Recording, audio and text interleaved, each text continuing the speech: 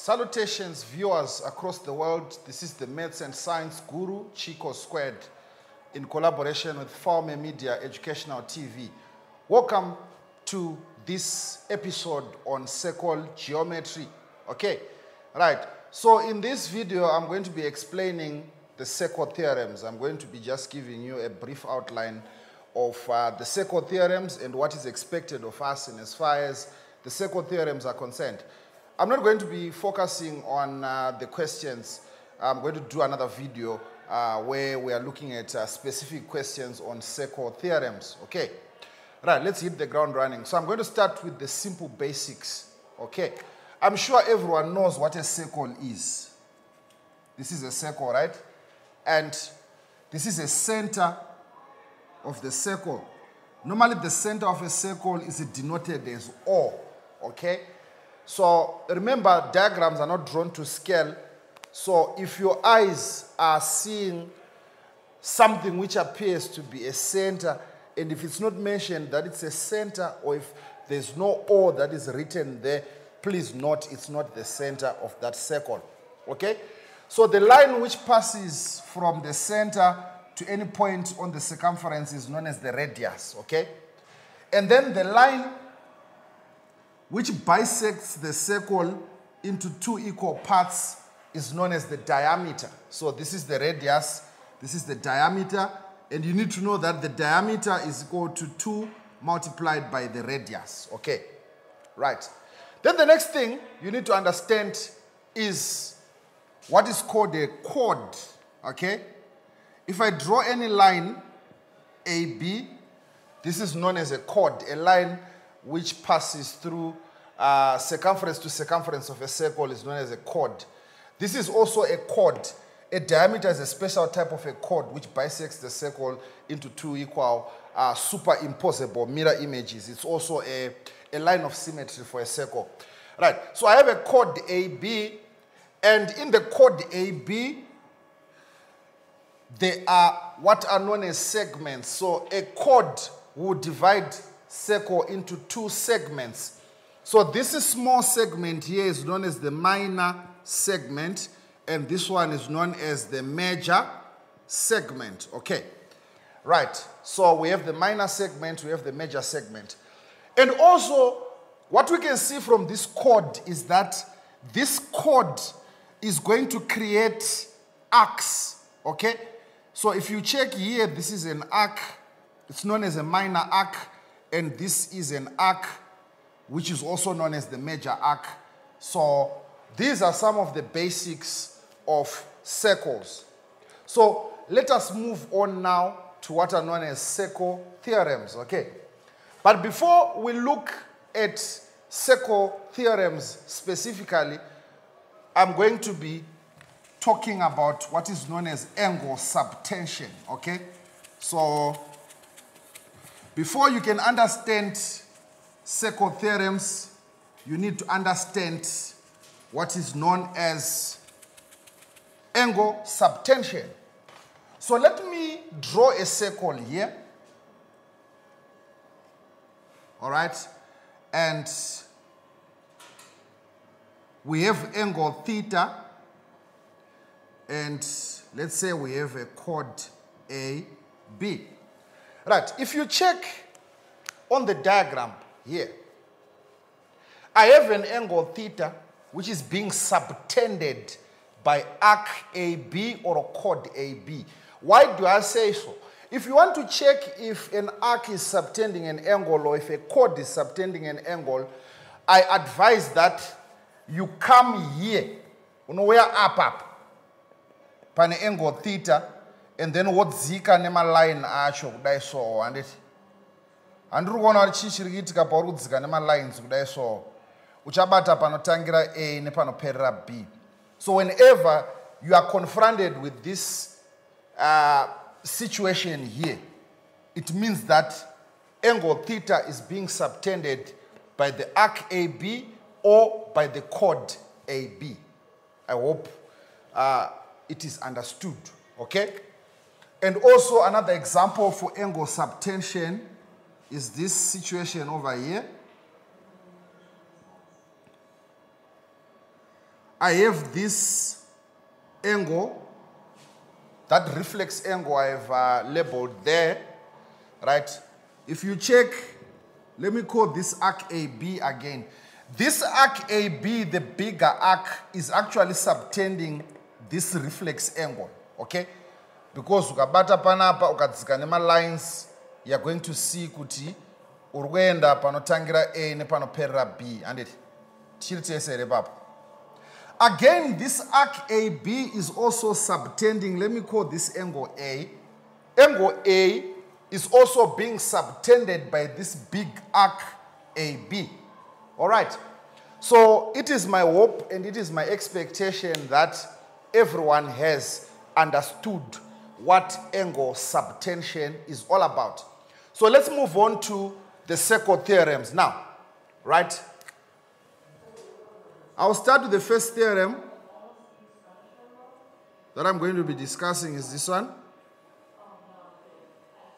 This is the center of a circle, O, and I have, let's say, angle X here, and this is angle 2X.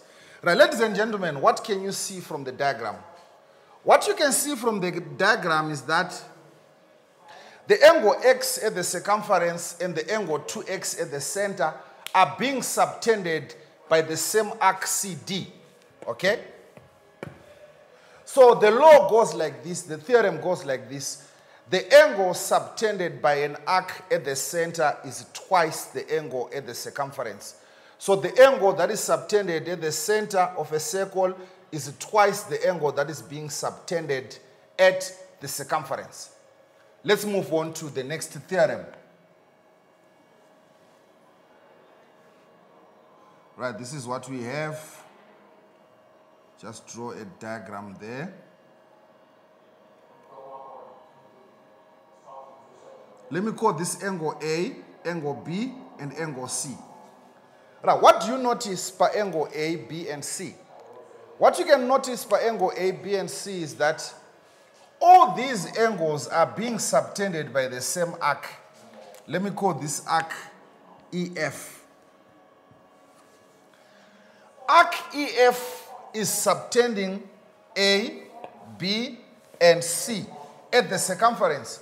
So these angles are in the same segment and they are being subtended by the same arc EF. So the law reads like this. Angles in the same segment are equal.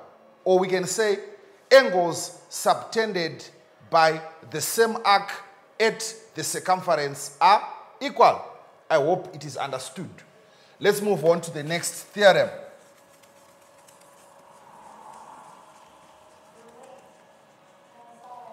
Right, here's the next theorem.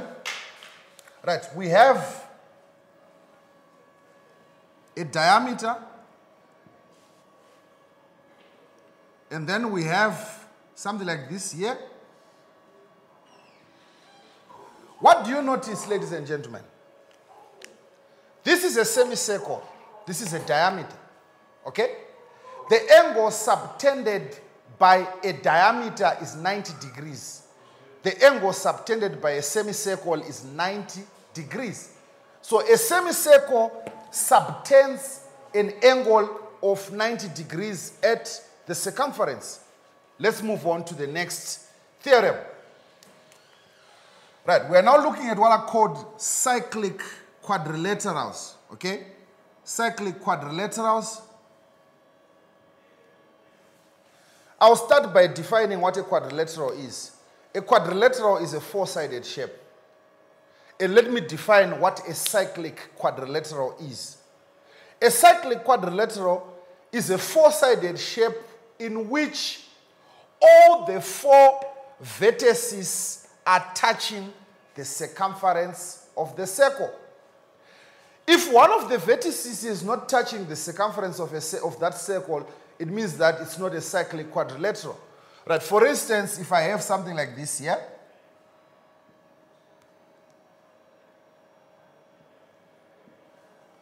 this is a quadrilateral, but only three vertices are touching the circumference, and one of the vertices is not touching the circumference. So this is not a cyclic quadrilateral. So all the theorems that we are going to be talking about regarding cyclic quadrilaterals are not applicable to this diagram because it's not a cyclic quadrilateral on the basis that one of the vertices is not touching the circumference of the circle. So this is the cyclic quad. So in cyclic quadrilaterals, we have two theorems, okay? Let me label the angles A, B, C, and D. So the first theorem, cyclic quadrilaterals, the opposite angles in a cyclic quadrilateral are supplementary, okay? The opposite angles in a cyclic quadrilateral are supplementary. By supplementary, what we mean is they add up to 180 degrees. So if you take A and C, they add up to 180. B and D, they add up to 180. So A plus C is 180, B plus D is 180. Why? Because these are opposite angles in a cyclic quadrilateral and they are supplementary. They add up to 180 degrees. Okay. Then the next theorem, cyclic quad, goes like this. I have a cyclic quadrilateral and I have created what is known as an exterior angle. All right? The word exterior means outside, interior means inside. So, this is a cyclic, this is an exterior angle that I have generated from this cyclic quadrilateral. So, that theorem reads like this. The exterior angle in a cyclic quadrilateral is equal to the interior opposite angle. So the angle that is interior and opposite to A is this one, okay? The exterior angle in a cyclic quadrilateral is equal to the interior opposite angle. If I generate another exterior angle, let me call it B here, all right? It's going to be equal to this one. Remember, the exterior angle in a cyclic quadrilateral is equal to the interior opposite angle, okay? I think I'm done with regards to cyclic quadrilaterals. Let me move to another theorem, all right? Other theorems, rather, all right? So this is what we have here, right, for the other theorems, right? I'm now talking about theorems regarding tangents, okay? I'm sure you are aware of what are called tangents. Tangent, and a tangent is a line which only passes through one point on the circle. Line rinongo gunza 1 point chete. This line is coming from where it's coming, but when it comes to the circle, it only has contact with the circle at only 1 point. This line is known as a tangent. So, my theorem is a tangent agamira so. All right? We have, this is a center, this is a radius, okay? So, the angle that is between a tangent and a radius is 90 degrees.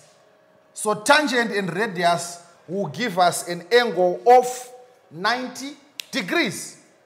You must always know this. You must always register this in your cerebral hemisphere. Right. Let me look at another theorem, tangents. The other theorem, tangents, you know what? Let me draw the diagram. Right. This is a chord, and this is a tangent. Okay? As you can see, this chord here and this tangent are forming, let me call this angle A. So angle A is being formed by this chord and that tangent. So the theorem reads, the angle between a tangent and a chord is equal to the angle that is subtended by the chord at the circumference. If you check this chord here, is the one that is subtending A at the circumference. And it is the same chord that is producing angle A with this tangent. All right? What if I say, all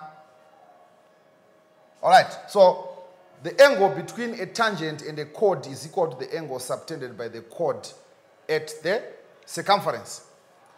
Let me look at the last but not least theorem, second theorem.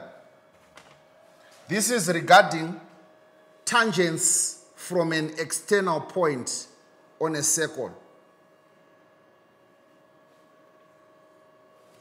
As you can see from this diagram, ladies and gentlemen, these are two tangents which are coming from an external point, a point which is outside the circle. So the theorem inotara kuti the angle between, tangents from an external point are equal, right? Ma tangents are kubva point iri panze pe circle akaenzana. So if tangents from an external point are equal, it means that these tangents are actually forming what is known as an isosceles triangle. And what do we know about an isosceles triangle? There are two sides which are equal, and also the base angles of an isosceles triangle are equal. Ladies and gentlemen, viewers across the world, I hope you have been enlightened with these circle theorems. This is part 1 for circle geometry.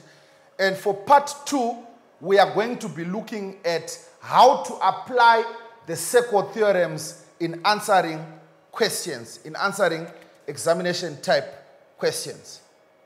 Ladies and gentlemen, comrades and friends, this is your host, Chico Squared, and the crew behind the scenes at Former Media Productions. Be blessed and stay blessed. I salute you.